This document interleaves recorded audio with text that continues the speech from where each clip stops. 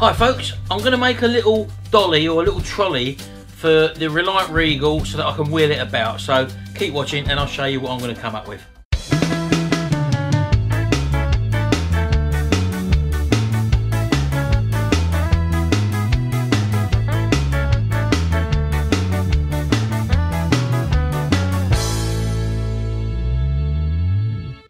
Right, okay then, so today's little project is to build this little dolly or trolley with wheels on so that I can roll the Reliant Regal shell about down the Jimmy spray booth. But first of all, I've got these hinge brackets here which I took off the car, and these are going to need refurbishment because they're really stiff. As you can see, you can't really move them at all. And here's the hinges where they're actually tight, and it will be there in these pin areas here. Now I can force them open. That one's very tight, look, as you can see, but it does slightly move, but some of these are really tight. Now I'm going to sandblast these, but that will only get the outer rust off, obviously, and I really need to get that pin lubricated inside. So I'm going to soak these in distilled vinegar, white vinegar, and I'm hoping that will penetrate the actual pin and that will loosen things off, and then I can obviously lubricate them as well. So these things also come with shims on them as well. I don't know whether you can see them here, but I'm not going to take it off, but underneath here some of these had shims there.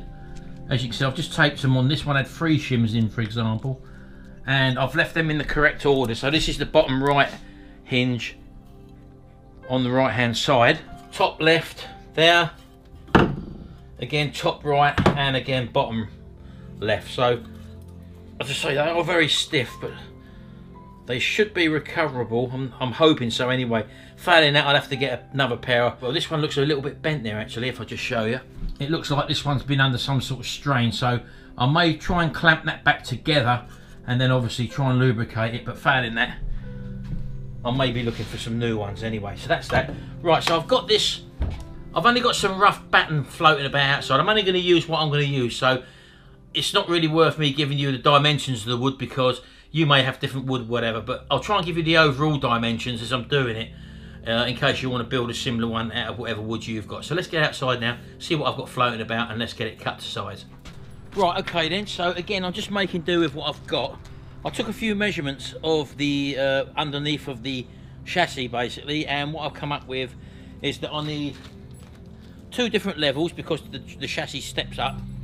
And the longest bit, which is the main part of the chassis, needs to be 46 inches or 3'10", and then it comes up at the back and then goes along to under where the back of the van is, and I need 3 foot in length there. So basically what I need, that's 82 inches long that needs to be, and I'll need 1 base plate on each side. So I just need 2 of them, both 82 inches long. There we go. So I'm just going to whip them through the cutter now, and then we'll attach the wheels to them.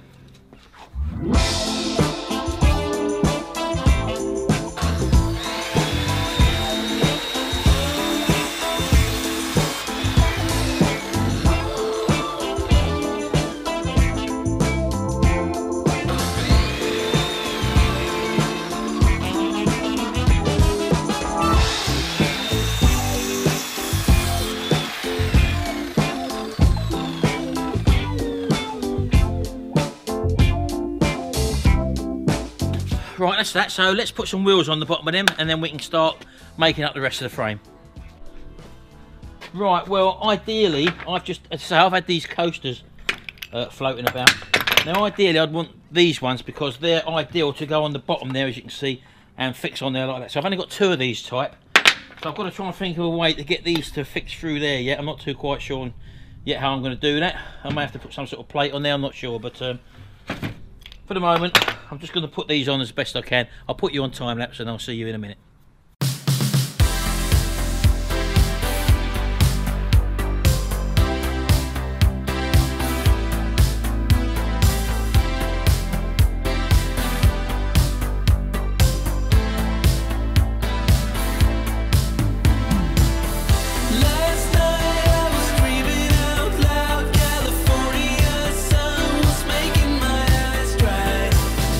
Next year, the winter, let's give it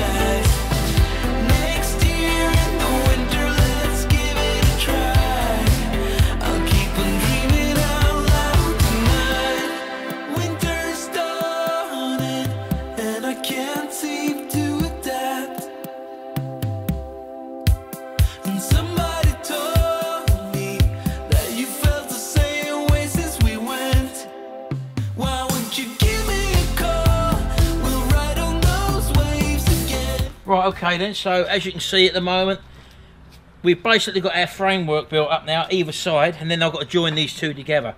I'm struggling because I haven't quite got the right size wood. I think these are about 3x2s at the moment, which I'm using, or the metric equivalent actually.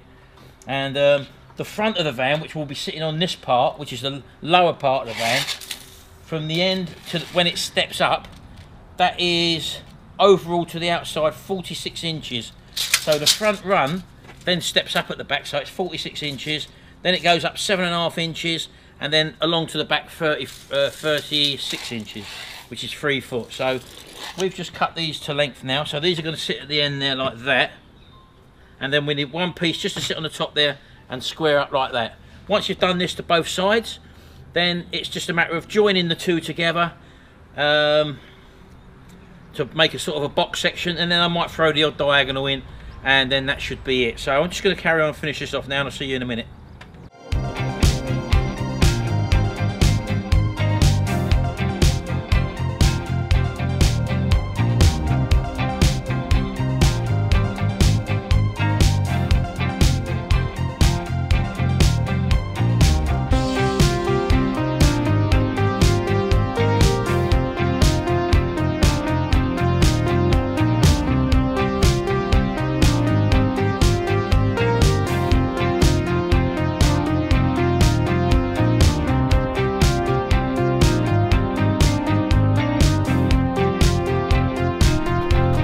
This is the last bit I'm going to do today. Because the wood's bent and warped and all that, I'm having to pull things into line, but that's not a problem.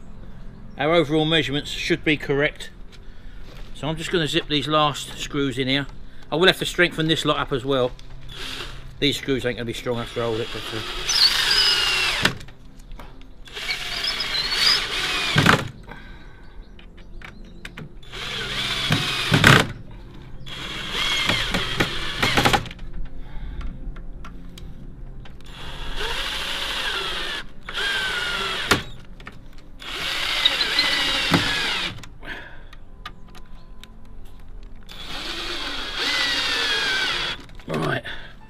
Right, okay then. I hope you can see the basic frame layout, what we've got there. Right, so what we've got here now, this is going to be the actual dimension. The outside to the outside of the chassis to there, that's 33 inches wide. We've got the back part of the section, which is 3 foot exactly, and the front part of the chassis is 46 inches till it goes up. So we're hoping that this is going to be ideal, and if not, we'll have to alter it. Right, I can't do no more now. I've decided not to use these casters, these ones here I've had. I'm going to go down and buy another 2 casters and fit them on. They're easy to screw on the underneath, and that hopefully should be it once I've got some strengthening bits across and maybe the odd diagonal in there. So I'm going to leave this here for now, just to let you see what we're up to. I've got to get some white vinegar, and I'm going to put them hinges in soak and see if they free up over the next couple of days. So that's all for this one. Not much Reliant Regal stuff on there, I'm afraid, but it's this sort of thing you've got to do. This just makes life a lot easier when we're wheeling it about down a unit. Anyway, thanks for watching. See you again in the next video, and until then, bye for now.